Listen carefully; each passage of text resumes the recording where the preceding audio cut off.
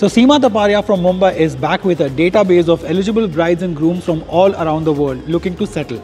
But she still has only one piece of advice for all of them. Keep watching to know what it is. Well, if you have watched Matchmaker Sima Taparia in the first season of this Netflix reality show, then you are no stranger to her patent advice to all her clients. थोड़ा adjust तो करना पड़ेगा. 100% तो किसी को नहीं मिलता. Well, that continues to be her one-note sales pitch to get her clients hitched.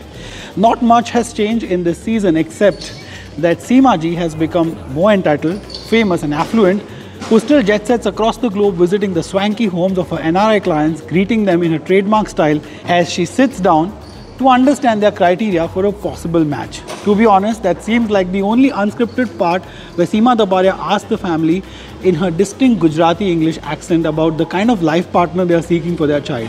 From then on, the show starts to drag a little. The unpredictable dates between Sima's matches are still the highlight of the show, with freak encounters and heartbreaks at all, but a lot of it feels very repetitive.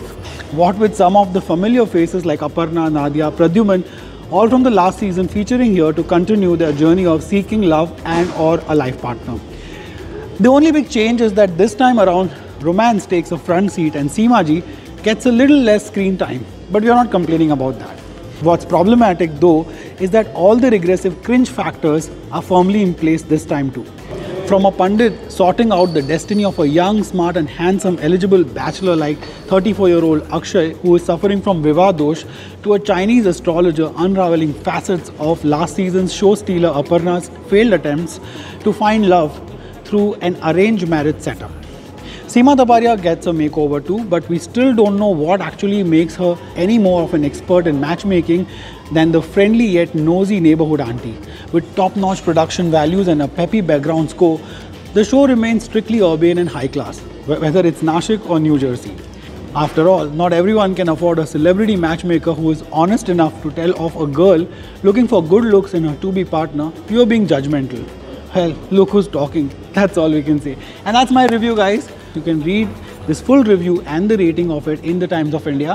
Of course, let me know if you've watched Sima Taparia in Indian Matchmaking Season 2 on Netflix in the comments below. Like, share, subscribe, hit the bell icon and follow me on Instagram and on Twitter. It's @ReviewRon on Instagram, @Ronak Kotecha on Twitter. But as always, even if you don't do any of these things, thank you so much for watching this one. Please take care of yourself and those around you. Jai Hind.